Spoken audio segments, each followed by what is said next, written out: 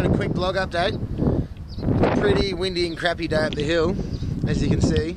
Really warm and just gross. So secretly over the last couple of days, Bridie's been organising for us to go down to Salt Lake City to see the Utah Jazz play the Denver Nuggets. So we're going to the basketball, and we're into the car to get this rad Ford Flex. Nice. So now we're going on a family trip down to Salt Lake to go to some skate shops and the Dog Funk warehouse, and we're going to get some food and go and watch Denver beat the Jazz. You.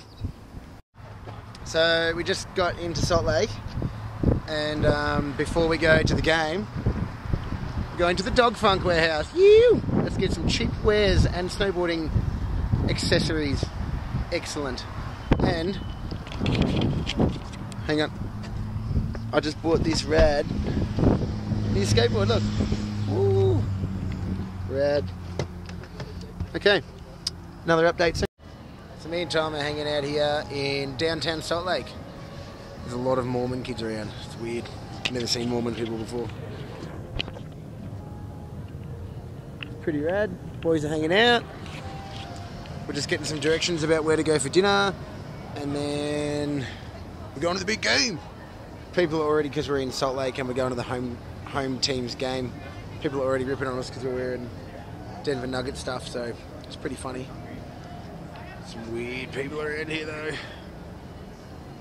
So here we are at the basketball game, and as you'll be able to see behind me is the brick wall, because we are sitting in the highest possible seats in the entire stadium. You cannot get more shit seats than we have now.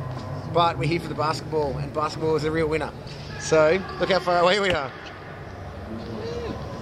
Woo-hoo-hoo. You're dead set getting vertigo looking down there. Jez and Bridie wrote a big sob story to the Denver Nuggets explaining how she broke her back and how Jez has been looking after her heaps and he's the #1 fan, yada yada yada.